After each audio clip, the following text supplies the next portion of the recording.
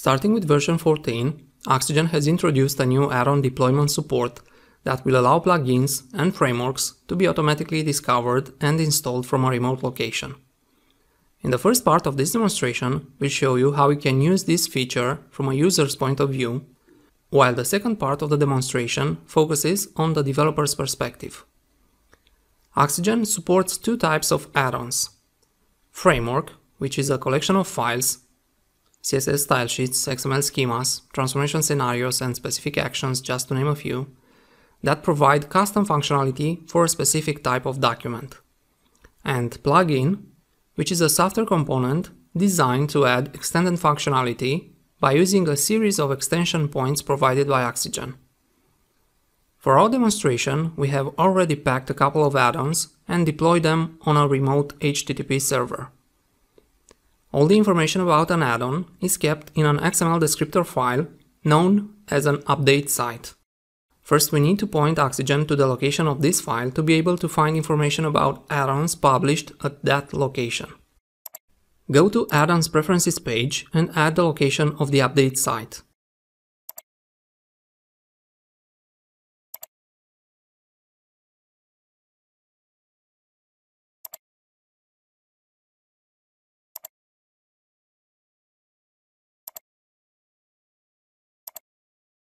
The update site will be read and the detected add-ons are displayed. By default, oXygen displays only the latest versions of the add-ons that are compatible with the currently running oXygen version. If we uncheck the two filter options, oXygen displays all add-ons discovered on the remote update site.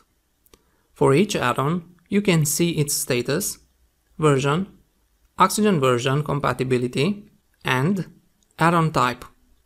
Incompatible add-ons are grayed out. If you select an add-on from the list, you can see its description in the lower part of the dialog box. Now we'll install version 2 of the Simple Documentation Framework and the conversion plugin. It is highly recommended to read the add-ons end-user license agreement before installing anything. Also, the add-on signature, when available, enforces the integrity of the add-ons publisher. To move on, we must accept the add-ons end-user license agreements. An application restart is required to complete the installation process.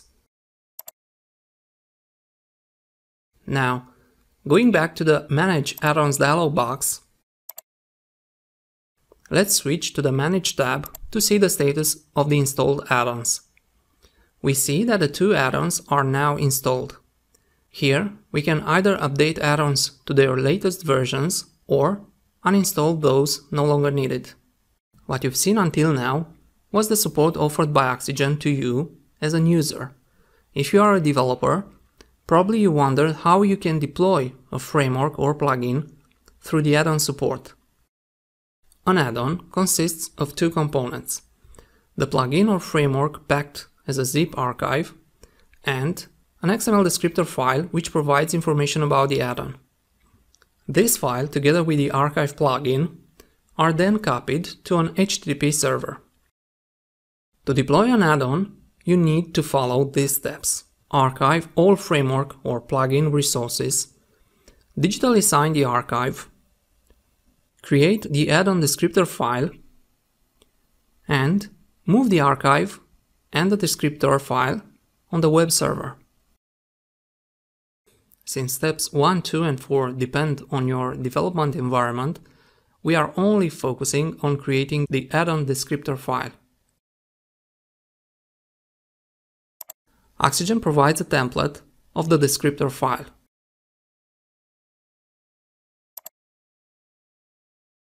For each add-on you publish, you need to have an extension element that contains information about the add-on. An unique ID that will allow oXygen to look for updated versions of the add-on, location of the archived plugin or framework, add-on version, compatible oXygen version, add-on type. Here I'm using the oXygen Content Completion Assistant, which provides me two choices: developer's name, add-on's name, add-on's description, and the license agreement that enforces the add-on usage. Here you can use HTML elements to add styling to the description content. If you want to publish another version of the plugin, or perhaps a new plugin or framework, you need to create a new extension element.